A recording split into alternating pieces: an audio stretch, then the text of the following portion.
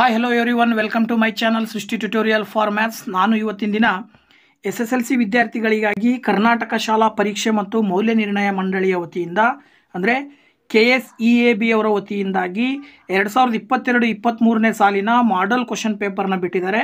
So ಆ ಒಂದು model question ಪೇಪರ್ನಲ್ಲಿ ಬರ್ತಕ್ಕಂಥ ಕ್ವಶನ್ಸ್ ಹೇಗಿದ್ದಾವೆ, ಸೊ ಅವುಗಳನ್ನು ಹೇಗೆ ಸಾಲ್ವ್ ಮಾಡೋದು ಅನ್ನೋದನ್ನು ಈ ಒಂದು ವಿಡಿಯೋದಲ್ಲಿ ತಿಳಿಸ್ಕೊಡ್ತಾ ಇದ್ದೀನಿ. ದಯವಿಟ್ಟು ನಮ್ಮ ಚಾನಲ್ ಯಾರು ಸಬ್ಸ್ಕ್ರೈಬ್ ಮಾಡಿಲ್ವೋ ಚಾನಲ್ ಸಬ್ಸ್ಕ್ರೈಬ್ ಮಾಡಿ, ವಿಡಿಯೋಸ್ ಲೈಕ್ ಮಾಡಿ, ಶೇರ್ ಮಾಡಿ, ಜೊತೆಗೆ ಕಮೆಂಟ್ ಮಾಡೋದನ್ನು ಮರಿಬೇಡಿ ಅಂತ ಹೇಳ್ತಾ ಬನ್ನಿ ಕ್ಲಾಸ್ ಶುರು ಮಾಡೋಣ. ಸೊ ಇಲ್ಲಿ ನೋಡಿ, ಮೊದಲನೇದಾಗಿ 4 alternatives are given for each of the following questions. Incomplete statements, choose the correct alternative and write the complete answer along with its letter of alphabet ಅಂತ ಕೊಟ್ಟಿದ್ದಾರೆ. ಅಂದರೆ ಇಲ್ಲಿ ನಿಮಗೆ ಮಲ್ಟಿಪಲ್ ಚಾಯ್ಸ್ ಕ್ವಶನ್ನು 8 ಅಂಕದ ಪ್ರಶ್ನೆಗಳು ಬರ್ತವೆ. ಸೊ ಪ್ರತಿಯೊಂದು ಪಾಠಕ್ಕೂ ಸಂಬಂಧಪಟ್ಟ ಹಾಗೆ ಸಾಕಷ್ಟು ಪ್ರಶ್ನೆಗಳು ಬರೋ ಸಾಧ್ಯತೆ ಇರುತ್ತೆ. ಅದಕ್ಕೆ ಸಂಬಂಧಪಟ್ಟ ಹಾಗೆ ನಿಮಗೆ ಇಲ್ಲಿ ಮಾಡೆಲ್ ಕ್ವಶನ್ ಪೇಪರ್ನಲ್ಲಿ ಬರ್ತಕ್ಕಂಥ 8 ಪ್ರಶ್ನೆಗಳನ್ನು ನಾವಿಲ್ಲಿ ನೋಡೋದಾದರೆ ನೋಡಿ, ಇಲ್ಲಿ ಮೊದಲನೇ ಪ್ರಶ್ನೆ, if the nth term of on arithmetic progression is an is equal to 3n plus 1, then the 4th term of the progression is ಅಂತ ಕೊಟ್ಟಿದ್ದಾರೆ. ನೋಡು, ಪ್ರಶ್ನೆ ತುಂಬ ಸಿಂಪಲ್ ಆಗಿರ್ತಕ್ಕಂಥದ್ದು. ಅವ್ರು ಕೇಳ್ತಾ ಇರೋದು ಏನು ಅಂತ ಹೇಳಿದ್ರೆ, ಒಂದು ಆರ್ಥಮೆಟಿಕ್ ಪ್ರೋಗ್ರೆಷನ್ ಇದೆ. ಆರ್ಥಮೆಟಿಕ್ ಪ್ರೋಗ್ರೆಷನ್ನಿನ ಜನರಲ್ ಫಾರ್ಮ್ ಆ್ಯಕ್ಚುಲಿ ಈ ರೀತಿ ಇದೆ, an is equal to 3n plus 1 ಅಂತ ಇದೆ. ಹಾಗಾದರೆ ನೀವು ಕಂಡುಹಿಡಬೇಕಾಗಿರೋದು 4th ಟರ್ಮ್, ಅಂದರೆ n is equal to 4 ಅಂತ ಅವ್ರು ಕೊಟ್ಟ ಹಾಗೆ. ಸೊ n ಇರೋ ಜಾಗದಲ್ಲಿ ನೀವು 4 ಅಪ್ಲೈ ಮಾಡಿದಾಗ ಏನು ಆನ್ಸರ್ ಬರುತ್ತೆ, ಕೆಳಗಡೆ ಆಪ್ಷನ್ ಕೊಟ್ಟಿದ್ದಾರೆ. ಸೊ ಅಲ್ಲಿಗೆ A4 is equal to 3 into 4 plus 1. Then A4 is equal to 3 4s actually 12 ಬರುತ್ತೆ, ಪ್ಲಸ್ 1 ಆ್ಯಡ್ ಮಾಡಿದಾಗ ನಿಮಗೆ ಉತ್ತರ ಏನು ಬರುತ್ತೆ ಅಂತ ಹೇಳಿದ್ರೆ 13 ಬರುತ್ತೆ. ಸೊ ಅಲ್ಲಿಗೆ A4 is equal to 13 ಅಂದರೆ 4ನೇ ಟರ್ಮು 13 ಆಗಿತ್ತೆ. ಅಂದರೆ ನಮಗೆ ಆಪ್ಷನ್ ಬಿ ಸರಿಯಾದ ಉತ್ತರ ಆಗುತ್ತೆ. ಸೊ ನೀವಿಲ್ಲಿ ಆಪ್ಷನ್ ಬಿ 13 ಅಂತ ಆನ್ಸರ್ ಬರೀಬೇಕಾಗತ್ತೆ. ಓಕೆನಾ? ಇನ್ನು ಎರಡನೇ ಪ್ರಶ್ನೆ, rational number having A non terminating and repeating decimal expansion in the following is ಅಂತ ಕೊಟ್ಟಿದ್ದಾರೆ. ಈಗ ನಾವು ಒಂದು ರ್ಯಾಷನಲ್ ನಂಬರ್ನಲ್ಲಿ ನಾನ್ ಟರ್ಮಿನೇಟಿಂಗ್ ರಿಪೀಟಿಂಗ್ ಡೆಸಿಮಲ್ ಎಕ್ಸ್ಪ್ಯಾನ್ಷನ್ ಯಾವಾಗ ಬರುತ್ತೆ ಅನ್ನೋದನ್ನು ಕ್ವಶನ್ನು. ಸೊ ಅದಕ್ಕೆ ಸಂಬಂಧಪಟ್ಟಾಗೆ ನಮಗೆ ಈ ಒಂದು ರಿಯಲ್ ನಂಬರ್ ಚಾಪ್ಟ್ರಲ್ಲಿ ಒಂದು ಥೇರಮ್ ಬರುತ್ತೆ. ಹೇಳುತ್ತದೆ ಏನಂತಂದರೆ, ಡಿನಾಮಿನೇಟ್ರಲ್ಲಿ ಯಾವಾಗಲೂ ಕೂಡ ಏನಿರಬೇಕು ಅಂದರೆ 2m into 5n ಫಾರ್ಮಲ್ಲಿ ಇರಬೇಕು ಅಂತ. ಅಂದರೆ ಅಲ್ಲಿಗೆ ಡಿನಾಮಿನೇಟ್ರಲ್ಲಿ 2 ಮತ್ತು 5 ಇರಲೇಬೇಕು ಅಂತ ಹೇಳುತ್ತೆ. ಅದ್ರ ಪ್ರಕಾರ ನೋಡಿದಾಗ ಆಪ್ಷನ್ ಬಿನಲ್ಲಿ 7/2 into 5 ಅಂತ ಕೊಟ್ಟಿದ್ದಾರೆ. So option B is the right answer ಅಂತ ನಾವು ಸುಲಭವಾಗಿ ತಿಳ್ಕೋಬಹುದು. ಹಾಗಾಗಿ ಎರಡನೇ ಪ್ರಶ್ನೆಗೆ ಆಪ್ಷನ್ ಬಿ ಸರಿಯಾದ ಉತ್ತರ ಆಗಿರುತ್ತೆ. ಥರ್ಡ್ ಕ್ವಶನ್ ಏನು ಹೇಳುತ್ತೆ ಅಂದರೆ, in a class the number of boys x is 5 more than the number of girls y. The linear equation form of this statement ಅಂತ ಕೊಟ್ಟಿದ್ದಾರೆ. ಪ್ರಶ್ನೆ ಸಿಂಪಲ್ ಆಗಿದೆ. ಒಂದು ತರಗತಿನಲ್ಲಿ 5 ಬಾಯ್ಸ್ ಎಷ್ಟಿದಾರೋ ಗರ್ಲ್ಸ್ ಅವೆರಡರ ಒಂದು ನಂಬರ್ಸನ್ನು ಕೊಟ್ಟಿದ್ದಾರೆ. ಸೊ ಗರ್ಲ್ಸ್ ಎಷ್ಟಿರ್ತಾರೋ ಅವ್ರಿಗಿಂತ 5 ಜನ ಬಾಯ್ಸು ಜಾಸ್ತಿ ಇದ್ದಾರೆ. ಅಂದರೆ the number of boys X is 5 more than the number of girls ಅಂತೇಳಿ. ಅಂದರೆ ಗರ್ಲ್ಸ್ಗಿಂತ ಬಾಯ್ಸ್ನ ಸಂಖ್ಯೆ ಜಾಸ್ತಿ ಇದೆ ಅಂಥೇಳಿ ಅರ್ಥ. ಎಷ್ಟು ಜಾಸ್ತಿ ಇದೆ ಅಂತ ಅಂದರೆ, ಬಾಯ್ಸ್ನ ಅಂದರೆ ಗರ್ಲ್ಸ್ನ ಸಂಖ್ಯೆಯಲ್ಲಿ ಬಾಯ್ಸ್ನ ಸಂಖ್ಯೆಯನ್ನು ಕಳೆದ್ರೆ, ಸೊ ಬಾಯ್ಸ್ನ ಸಂಖ್ಯೆಯಲ್ಲಿ ಗರ್ಲ್ಸ್ನ ಸಂಖ್ಯೆಯನ್ನು ಕಳೆದ್ರೆ ಆ್ಯಕ್ಚುಲಿ 5 ಬರುತ್ತೆ. ಅಂದರೆ ಅವಾಗ x - y is equal to 5 ಅಂತ ಹೇಳ್ತೀವಿ ನಾವು. ಹೇಗೆ ನೋಡಿ, ಇಲ್ಲಿ ಆ್ಯಕ್ಚುಲಿ ಫಾರ್ ಎಕ್ಸಾಂಪಲ್ ಒಂದು ಸಿಂಪಲ್ಲಾಗಿ ಹೇಳೋದಾದರೆ, ಈಗ ಬಾಯ್ಸು 10 ಇದ್ದಾರೆ ಅಂದರೆ ಗರ್ಲ್ಸು 5 ಇದ್ದಾರೆ ಅಂತ ಅರ್ಥ. ಅಲ್ಲಿಗೆ ಟೋಟಲ್ ಸ್ಟ್ರೆಂತು 15 ಇದೆ ಅಂತ ತಿಳ್ಕೊಂಡ್ರೆ, ಈಗ ನಾವು ಇದನ್ನು ಹೇಗೆ ಬರಿಬೋದು ಅಂತ ಹೇಳಿದ್ರೆ, ಇದು ಆ್ಯಕ್ಚುಲಿ ಗರ್ಲ್ಸು, ಇದು ಬಾಯ್ಸು. ಸೊ ಈ ಗರ್ಲ್ಸನ್ನು ನಾವು y ಅಂತ ತೊಗೊಂಡ್ರೆ, ಬಾಯ್ಸನ್ನು x ಅಂತ ಕನ್ಸಿಡರ್ ಮಾಡಿದ್ರೆ, ಈಗ ಇಲ್ಲೇನಾಗುತ್ತೆ ಅಂದರೆ x - y ಮಾಡಿದ್ರೆ, ಅಂದರೆ 10ರಲ್ಲಿ 5ಅನ್ನು ಕಳೆದ್ರೆ ಏನು ಬರುತ್ತೆ, 5 ಬರುತ್ತೆ. ಅಂದರೆ ಅಲ್ಲಿಗೆ ನಿಮಗೆ ಬೇಕಾಗಿರುವಂಥ ಸ್ಟೇಟ್ಮೆಂಟ್ ಏನು ಅಂದರೆ x - y is equal to 5. ಹಾಗಾಗಿ ಆಪ್ಷನ್ ಏನಲ್ಲಿ ಇರ್ತಕ್ಕಂಥ ಉತ್ತರವನ್ನು ನೀವು ಸರಿಯಾದ ಉತ್ತರ ಅಂತೇಳಿ ಆಯ್ಕೆ ಮಾಡಬೇಕಾಗತ್ತೆ. ಇನ್ನು 4ನೇ ಪ್ರಶ್ನೆ ನೋಡೋದಾದರೆ, the quadratic polynomial whose some and product of zeros R 4 and 5 respectively. So ಈಗ ಪ್ರಾಡಕ್ಟ್ ಸಮ್ಮು ಅಂದರೆ ಜೀರೋಸ್ ಆಫ್ ಸಮ್ನು ನಾವು ಏನು ತೊಗೊಳ್ತೀವಿ ಅಂದರೆ, ಎಕ್ಸಿಗೆ 2 ವ್ಯಾಲ್ಯೂಸ್ ಬರ್ತಾವಲ್ಲ, ಬಂದಂಥ 2 ವ್ಯಾಲ್ಯೂಸ್ನ ಕೂಡಿದರೆ 4 ಬರುತ್ತೆ. ಹಾಗೆ ನಾವು 2 ವ್ಯಾಲ್ಯೂಸನ್ನು ಮಲ್ಟಿಪ್ಲೈ ಮಾಡಿದ್ರೆ 5 ಬರುತ್ತೆ. ಓಕೆ, ಹಾಗಾದರೆ ಆ 2 ಸಂಖ್ಯೆಗಳನ್ನು ಬಳಸ್ಕೊಂಡು, ಸಮ್ ಮತ್ತು ಪ್ರಾಡಕ್ಟನ್ನು ಬಳಸ್ಕೊಂಡು ಒಂದು ಕ್ವಾಡ್ರಾಟಿಕ್ ಪಾಲಿನಾಮಿಯಲ್ ಫಾರ್ಮೇಷನ್ ಮಾಡಿದ್ರೆ ಕೆಳಗಡೆದು ಯಾವ ಒಂದು ಸ್ಟೇಟ್ಮೆಂಟ್ ಸರಿಯಾಗಿರುತ್ತೆ, ಯಾವ ಈಕ್ವೇಷನ್ ಕರೆಕ್ಟ್ ಇರುತ್ತೆ ಅಂತ ಕ್ವಶನ್. ಸೊ ಇಲ್ಲಿ ಕ್ವಾಡ್ರಾಟಿಕ್ ಪಾಲಿನಾಮಿಯಲ್ನ ಫಾರ್ಮೇಷನ್ ಮಾಡಬೇಕಾದ್ರೆ ನಮಗೆ ಒಂದು ರೂಲ್ ಬರುತ್ತೆ, ಏನಪ್ಪ ಅಂತ ಹೇಳಿದ್ರೆ ಒಂದು ಫಾರ್ಮುಲಾ ಬರುತ್ತೆ. ಸೊ ಆ ಫಾರ್ಮುಲಾ ಏನು ಹೇಳುತ್ತೆ ಅಂತ ಹೇಳಿದ್ರೆ X square minus alpha plus beta into X plus alpha into beta ಅನ್ನೋ ಫಾರ್ಮುಲಾ. ಇಲ್ಲಿ ಆಲ್ಫಾ ಪ್ಲಸ್ ಬೀಟಾ ಅಂತ ಹೇಳಿದ್ರೆ ಆ್ಯಕ್ಚುಲಿ ಸಮ್ಮು, ಓಕೆನಾ. ಸೊ ಸಮ್ ಎಷ್ಟು ಕೊಟ್ಟಿದ್ದಾರೆ ಅವರು 4 ಅಂತ ಕೊಟ್ಟಿದ್ದಾರೆ. ಆಲ್ಫಾ ಇಂಟು ಬೀಟಾ ಅಂತ ಹೇಳಿದ್ರೆ ಪ್ರಾಡಕ್ಟು, ಅಂದರೆ ಪ್ರಾಡಕ್ಟ್ ಆಫ್ 2 zeros ನಾವು ಇಲ್ಲಿ 5 ಅಂತ ಅವ್ರು ಗಿವನ್ ಕೊಟ್ಟಿದ್ದಾರೆ. ಈ ವ್ಯಾಲ್ಯೂಸನ್ನು ಇಲ್ಲಿ ಅಪ್ಲೈ ಮಾಡಿದರೆ ಮುಗಿದ ಕೆಲಸ ನಿಮ್ಮದು. ಏನಪ್ಪ ಇಲ್ಲಿ X square minus alpha plus beta ಅಂತ ಹೇಳಿದ್ರೆ 4x plus alpha into beta ಅಂತ ಹೇಳಿದ್ರೆ 5. ಏನು ಬಂತು answer?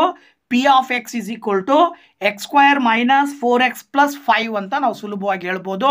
So X square minus 4x plus 5 ಇಲ್ಲಿ ಎಲ್ಲಿದೆ ಅಂತ ಹೇಳಿದ್ರೆ ಆಪ್ಷನ್ ಡಿ ನಲ್ಲಿ ಆ ಒಂದು ಉತ್ತರ ಕಂಡು ಬರ್ತಾ ಇದೆ. That is the right answer. So ಇಲ್ಲಿ ಆಪ್ಷನ್ ಡಿ ಅಂತ ನೀವು ಬರೀಬೇಕಾಗತ್ತೆ, ಓಕೆನಾ.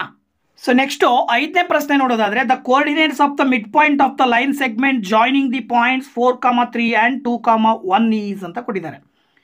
ಅಂದರೆ 4,3 2,1 ಅನ್ನೋ 2 ಪಾಯಿಂಟ್ಸ್ಗಳನ್ನು ಒಳಗೊಂಡಂತಹ 2 ಪಾಯಿಂಟಿನ ಮಧ್ಯ ಬಿಂದುವನ್ನು ಕಂಡುಹಿಡಿಯಕ್ಕೆ ಕೇಳಿದರು. ಸೊ ಇದನ್ನು ಹೇಗೆ ಕಂಡುಹಿಡಿಬೋದು ಅಂತ ಹೇಳಿದ್ರೆ ನೋಡಿ, ಇಲ್ಲಿ 4,3 ಅಂತ ಇದೆ, ಇನ್ನೊಂದು 2,1 ಅಂತ ಇದೆ. ಸೊ ಇದು ಒಂದು ಪಾಯಿಂಟ್, ಇದು ಒಂದು ಪಾಯಿಂಟು. ಈಗ ನೀವು ಕಂಡುಹಿಡಿಬೇಕಾಗಿರೋದು ಇದು ಮಿಡ್ ಪಾಯಿಂಟ್, ಅಂದರೆ ಮಧ್ಯದಿರೋ ಪಾಯಿಂಟನ್ನು ಕಂಡುಹಿಡಿಬೇಕು. ಇದನ್ನು ಕಂಡುಹಿಡಿಬೇಕಾದ್ರೆ ಇದನ್ನು x1 y1 ಅಂತ ತಗೊಳ್ತೀರಾ, ಇದನ್ನು x2 y2 ಅಂತ ತಗೊಂತೀರಾ.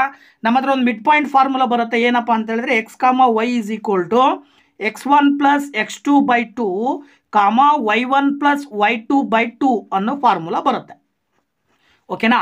ಸೊ ಇದಕ್ಕೆ ನೀವು ಫಾರ್ಮುಲಾಗೆ ಅಪ್ಲೈ ಮಾಡಿದಾಗ x1 ಅಂತ ಹೇಳಿದ್ರೆ ಆ್ಯಕ್ಚುಲಿ 4 ಪ್ಲಸ್ 2 ಡಿವೈಡೆಡ್ ಬೈ 2, ಇನ್ನೊಂದು y1 ಅಂತ ಹೇಳಿದ್ರೆ 3 ಪ್ಲಸ್ 1 ಡಿವೈಡೆಡ್ ಬೈ 2. ಆಗ ನಿಮಗೆ ಏನು ಬರುತ್ತೆ ಉತ್ತರ ನೋಡಿ, ಇಲ್ಲಿ 4 ಪ್ಲಸ್ 2 ಆ್ಯಕ್ಚುಲಿ 6 ಬರುತ್ತೆ, 6 divided by 2 3 plus 1 4 divided by 2 ಅಂತ ತಗೊಳ್ತೀರಾ. ಅಲ್ಲಿಗೆ 2 1s 2 3s 2 1s 2 2s, ಅಲ್ಲಿಗೆ 3, 2 ಬರುತ್ತೆ ಆನ್ಸರ್. ಏನು ಬರ್ತಾ ಇದೆ? 3, 2. ಅಂದರೆ ಅಲ್ಲಿಗೆ ಆಪ್ಷನ್ ಸಿ ನಲ್ಲಿ ಇರ್ತಕ್ಕಂಥ ಉತ್ತರವನ್ನು ನೀವು ಸರಿಯಾದ ಉತ್ತರ, ಅಂದರೆ ಈ 2 ಪಾಯಿಂಟ್ಸಿನ ಮಿಡ್ ಪಾಯಿಂಟ್ ಯಾವುದಾಗಿರುತ್ತೆ ಅಂದರೆ 3, 2 ಆಗಿರುತ್ತೆ ಅಂಥೇಳಿ ನಮಗೆ ಆನ್ಸರ್ ಬರ್ತಾ ಇದೆ, ಓಕೆ. ಇನ್ನು 6ನೇ ಪ್ರಶ್ನೆ ನೋಡೋದಾದರೆ 2 ಡಯಾಗ್ರಾಮ್ ಕೊಟ್ಟಿದ್ದಾರೆ, ಅಂದರೆ 2 ಟ್ರಯಾಂಗಲ್ ಕೊಟ್ಟಿದ್ದಾರೆ. ಕೊಟ್ಟಿರುವ 2 ಟ್ರಯಾಂಗಲ್ ಆ್ಯಕ್ಚುಲಿ ಸಿಮಿಲರ್ ಅಂತ ಹೇಳ್ತಾರೆ. In the figure triangle A B C similar to triangle D E F if A B is equal to 3 centimeter, B C is equal to 4 centimeter and DE is equal to 4.5 centimeter, then measure of EF ಅಂತ ಕೊಟ್ಟಿದ್ದಾರೆ. So EF ಅನ್ನು measure ಮಾಡಬೇಕು. ಇಲ್ಲಿ ನಾವು basic proportionality theorem ಅನ್ನು ಬಳಕೆ ಮಾಡಿದರೆ ಏನು ಹೇಳುತ್ತೆ ಬೇಸಿಕ್ ಪ್ರಪೋರ್ಷನಾಲಿಟಿ ಥಿಯರಮ್ ಅಂತ ಹೇಳಿದ್ರೆ, if 2 triangles R similar then there corresponding sides are in proportion. ಅಂದರೆ ಅಲ್ಲಿಗೆ ಅರ್ಥ ನಾವೇನು ಹೇಳ್ಬೋದು ಅಂದರೆ A B divided by D E. So ಅಂದರೆ ಎ ಬಿಗೆ ಕರೆಸ್ಪಾಂಡಿಂಗ್ ಸೈಡು ಡಿ ಎ ಆಗುತ್ತೆ. ದಟ್ ಈಸ್ ಈಕ್ವಲ್ ಟು ಏನಾಗಿರುತ್ತೆ, ಬಿ ಸಿ ಕರೆಸ್ಪಾಂಡಿಂಗ್ ಸೈಡ್ ತೊಗೊಂಡ್ರೆ ಸೊ ಈ ಟ್ರಯಾಂಗಲ್ನಲ್ಲಿ ಬಿ ಸಿ ಯ ಕರೆಸ್ಪಾಂಡಿಂಗ್ ಸೈಡ್ ಯಾವುದಾಗುತ್ತೆ, ಇ ಎಫ್ ಆಗುತ್ತೆ. ಈಗ ಅವರು ಏನು ಕೊಟ್ಟಿದ್ದಾರೆ ಅಂತ ಹೇಳಿದ್ರೆ ಎ ಬಿ ಗಿವನ್ ಕೊಟ್ಟಿದ್ದಾರೆ. ಎ ಬಿ ಎಷ್ಟು 3 centimeter divided by D E ಎಷ್ಟು 4.5 centimeter. ಹಾಗೆಯೇ ಬಿ ಸಿ ಕೊಟ್ಟಿದ್ದಾರೆ 4 centimeter. ಸೊ ನೀವು ಫೈಂಡ್ ಔಟ್ ಮಾಡಬೇಕಾಗಿರೋದು ಇ ಎಫ್ ಎಷ್ಟು ಅಂತ ಕಂಡುಹಿಡಿಬೇಕು. ಸೊ ಇ ಎಫ್ ಅನ್ನು ನೀವು ಕಂಡುಹಿಡಿಬೇಕು ಅಂತ ಹೇಳಿದ್ರೆ ಕ್ರಾಸ್ ಮಲ್ಟಿಪ್ಲಿಕೇಶನ್ ಮಾಡಿದ್ರೆ ಏನಾಗುತ್ತೆ ಅಂದರೆ 3 into E F is equal to 4 into 4.5 ಬರುತ್ತೆ. ಅಲ್ಲಿಗೆ E F is equal to 3ನ ಈಕ್ವಲಿಂದ ಆ ಕಡೆ ಕಳಿಸಿದ್ರೆ ರೈಟ್ ಸೈಡಿಗೆ ಕಳಿಸಿದ್ರೆ ಇಲ್ಲಿ 4 ಇಂಟು 4.5 ಮಲ್ಟಿಪ್ಲೈ ಮಾಡಿದ್ರೆ ಆ್ಯಕ್ಚುಲಿ 18 ಬರುತ್ತೆ. 3 ಈಕ್ವಲಿಂದ ಈ ಕಡೆ ಬಂದರೆ ಡಿವೈಡೆಡ್ ಬೈ 3 ಆಗುತ್ತೆ. ಸೊ 3 ಇಂದ 18 ಡಿವೈಡ್ ಮಾಡಿದ್ರೆ ನಿಮಗೆ ಆ್ಯಕ್ಚುಲಿ ಎಷ್ಟು ಬರುತ್ತೆ ಅಂದರೆ 6 centimeter. ಅಂದರೆ ಇದರ ಅರ್ಥ ಈ ಇ ಎಫ್ ಅನ್ನೋ ಸೈಡು 6 centimeter ಲೆಂತನ್ನು ಹೊಂದಿರುತ್ತೆ. ಹಾಗಾಗಿ ನಿಮಗೆ ಆಪ್ಷನ್ ಬಿ ಸರಿಯಾದ ಉತ್ತರ ಆಗಿರುತ್ತೆ. ಸೊ ಅದನ್ನು ನೀವು ಆಯ್ಕೆ ಮಾಡಬೇಕಾಗತ್ತೆ. ಇನ್ನು ಕ್ವಶನ್ ನಂಬರ್ 7 ಹೇಳುತ್ತೆ, in the figure B P and B Q are the tangents to the circle with centre O. If angle O P Q is equal to 20 degree then the measure of angle P B Q is ಅಂತ ಕೊಟ್ಟಿದ್ದಾರೆ. ಈಗ ನೀವು ಇಲ್ಲಿ ಈ ಒಂದು ಡಯಾಗ್ರಾಮನ್ನು observe ಮಾಡಿ, ಇದರಲ್ಲಿ ನೀವೇನು ಮಾಡಬೇಕು ಅಂತ ಹೇಳಿದ್ರೆ ಆಂಗಲ್ ಪಿ ಅವ್ರು ಗಿವನ್ ಕೊಟ್ಟಿದ್ದಾರೆ 20 degree ಇರುತ್ತೆ. ನಿಮಗೆ ಕೇಳಿದರೆ ಪಿ ಬಿ ಕ್ಯೂ ಆ್ಯಂಗಲ್, ಈ ಆ್ಯಂಗಲ್ ಎಷ್ಟಿರುತ್ತೆ ಅಂತ ಕೇಳಿದ್ದಾರೆ. ಸೊ ಇದನ್ನು ನೀವು ಸುಲಭವಾಗಿ ಇಲ್ಲೇ ಸಿಂಪ್ಲಿಫೈ ಮಾಡಿಬಿಡ್ಬೋದು. ನಮಗೆ ಗೊತ್ತಿರುವಂತೆ ಆ್ಯಕ್ಚುಲಿ ಇದು 90 degree ಇರುತ್ತೆ. ಇದು ರೇಡಿಯಸ್ಸು ಮತ್ತು ಟ್ಯಾಂಜೆಂಟು. Angle between the radius and tangent is always perpendicular ಅನ್ನೋದು ನಮಗೊಂದು ಥೇರಮ್ ಬರುತ್ತೆ. ಅದ್ರ ಪ್ರಕಾರ ಇದು 90 ಡಿಗ್ರಿ ಇದೆ ಅಂದರೆ ಇದು ಕೂಡ 90 ಡಿಗ್ರಿ ಇರುತ್ತೆ. ಈ 90 ಡಿಗ್ರಿನಲ್ಲಿ ಇಲ್ಲಿ ಆಲ್ರೆಡಿ 20 ಡಿಗ್ರಿ ಇದೆ ಅಂದರೆ ಇನ್ನು ಉಳಿದಿರೋದು ಎಷ್ಟಿದೆ, ಇದು 70 ಡಿಗ್ರಿ ಇರುತ್ತೆ. ಸೊ ಆ್ಯಸ್ ಇಟ್ ಈಸ್ ಇದು ಕೂಡ ಈ ಆ್ಯಂಗಲನ್ನು ನೀವು ಲೆಸ್ ಮಾಡಿದ್ರೆ, ಇದು 20 ಇದೆ ಅಂತ ಲೆಸ್ ಮಾಡಿದ್ರೆ, ಯಾಕಂದರೆ ಒ ಪಿ ಮತ್ತು ಒ ಕ್ಯೂ ಎರಡು ರೇಡಿಯಸ್ ಆಗಿರೋದ್ರಿಂದಾಗಿ, ರೇಡಿಯಸ್ ಎರಡು ಸೇಮ್ ಇರೋದ್ರಿಂದ ಈ ಎರಡು ಆ್ಯಂಗಲ್ ಈಕ್ವಲ್ ಇರ್ತಾವೆ. ಸೊ ದ್ಯಾಟ್ ಇದು 20 ಡಿಗ್ರಿ ಇದೆ ಅಂದರೆ ಇದು ಕೂಡ 20 ಡಿಗ್ರಿ ಇರುತ್ತೆ. ಆಗ ಈ ಉಳಿದಿರೋ ಆ್ಯಂಗಲ್ 70 ಡಿಗ್ರಿ ಇರುತ್ತೆ. ಇನ್ನು ನಮಗೆ ಗೊತ್ತಿರುವಂತೆ ಪಿ ಕ್ಯೂ ಬಿ ಅನ್ನೋದನ್ನು ಒಂದು ಟ್ರಯಾಂಗಲ್ ಅಂತ ಕನ್ಸಿಡರ್ ಮಾಡಿದ್ರೆ, ಈ ಟ್ರಯಾಂಗಲ್ನಲ್ಲಿ ಪಿ ಬಿ ಕ್ಯೂ ಅನ್ನೋ ಟ್ರಯಾಂಗಲ್ನ 3 ಆ್ಯಂಗಲ್ಸ್ನ ಸಮ್ ಆ್ಯಕ್ಚುಲಿ 180 ಡಿಗ್ರಿ ಬರುತ್ತೆ. ಅದರಲ್ಲಿ ಇವೆರಡನ್ನ ಕೂಡಿದರೆ 70 + 70 140 ಡಿಗ್ರಿ ಆಯಿತು. ಅಲ್ಲಿಗೆ 180ನಲ್ಲಿ 140ನ ಕಳೆದ್ರೆ ಇನ್ನೆಷ್ಟು ಉಳಿಯುತ್ತೆ, 40 ಡಿಗ್ರಿ ಉಳಿಯುತ್ತೆ. ಎಷ್ಟು ಉಳಿಯುತ್ತೆ angle, 40 degree. So that is angle B. ಅಂದರೆ angle P B Q is equal to ಎಷ್ಟು, 40 ಡಿಗ್ರಿ. ಹಾಗಾಗಿ ಆಪ್ಷನ್ ಎನ ನೀವು ಸರಿಯಾದ ಉತ್ತರ ಅಂತೇಳಿ ಈ ಸಂದರ್ಭದಲ್ಲಿ ಆಯ್ಕೆ ಮಾಡಬಹುದು. ಓಕೆ, ಇನ್ನೊಂದು 8ನೇ ಕ್ವಶನ್ ಅನ್ನು ನೋಡೋದಾದರೆ, the total surface area of the solid given in the figure ಅಂತ ಕೊಟ್ಟಿದ್ದಾರೆ. ಸೊ ನೀವು ಡಯಾಗ್ರಾಮ್ ಕೊಟ್ಟಿದ್ದಾರೆ, ಕೊಟ್ಟಿರುವ ಡಯಾಗ್ರಾಮ್ನ ಅಬ್ಸರ್ವ್ ಮಾಡಿದ್ರೆ ಆ್ಯಕ್ಚುಲಿ ಇದು ಏನಿದೆ ಅಂದರೆ ರೈಟ್ ಸರ್ಕ್ಯುಲರ್ ಕೋನ್ ಫಾರ್ಮಲ್ ಇದೆ. ಸೊ ಇದು ಹೈಟು, ಇದು ಸ್ಲ್ಯಾಂಟ್ ಹೈಟು ಮತ್ತು ಇದು radius. So right circular ಕೋನಿನ total surface area ಕಂಡುಹಿಡಿಯಲಿಕ್ಕೆ ನಾವೇನು ಫಾರ್ಮುಲಾ ಬಳಸ್ತೀವಿ ಅಂದರೆ pi R into R plus L, ಅಂದರೆ pi R into R plus L ಅನ್ನೋ ಫಾರ್ಮುಲಾ. ಹಾಗಾಗಿ ಆಪ್ಷನ್ ಸಿ ನಲ್ಲಿ ಆ ಒಂದು ಉತ್ತರ ಕಂಡು ಬರ್ತಾ ಇದೆ. That is the right answer. Okay, ಇಲ್ಲಿವರೆಗೂ ಈ ಒಂದು ಮಾಡೆಲ್ ಕ್ವಶನ್ ಪೇಪರ್ನಲ್ಲಿ ಬಂದಂಥ 8 ಮಲ್ಟಿಪಲ್ ಚಾಯ್ಸ್ ಕ್ವಶನ್ಸನ್ನು ಸಾಲ್ವ್ ಮಾಡ್ತಕ್ಕಂಥ ವಿಧಾನದ ಬಗ್ಗೆ ತಿಳಿಸ್ಕೊಟ್ಟಿದ್ದೀನಿ. ಸೊ ಮುಂದಿನ ವಿಡಿಯೋದಲ್ಲಿ ಇದ್ರ ಮುಂದಿನ 1 ಅಂಕದ ಪ್ರಶ್ನೆಗಳು 8 ಬರ್ತವೆ. ಸೊ ಆ ಪ್ರಶ್ನೆಗಳೊಂದಿಗೆ ನೆಕ್ಸ್ಟ್ ವಿಡಿಯೋದಲ್ಲಿ ಬರ್ತೀನಿ. ದಯವಿಟ್ಟು ನಮ್ಮ ಚಾನಲ್ ಯಾರು ಸಬ್ಸ್ಕ್ರೈಬ್ ಮಾಡಿಲ್ವೋ ಚಾನಲ್ ಸಬ್ಸ್ಕ್ರೈಬ್ ಮಾಡಿ, ವಿಡಿಯೋಸ್ ಲೈಕ್ ಮಾಡಿ, ಶೇರ್ ಮಾಡಿ, ಜೊತೆಗೆ ಕಮೆಂಟ್ ಮಾಡೋದನ್ನು ಮರಿಬೇಡಿ ಅಂತ ಹೇಳ್ತಾ once again thank you very much. Bye bye.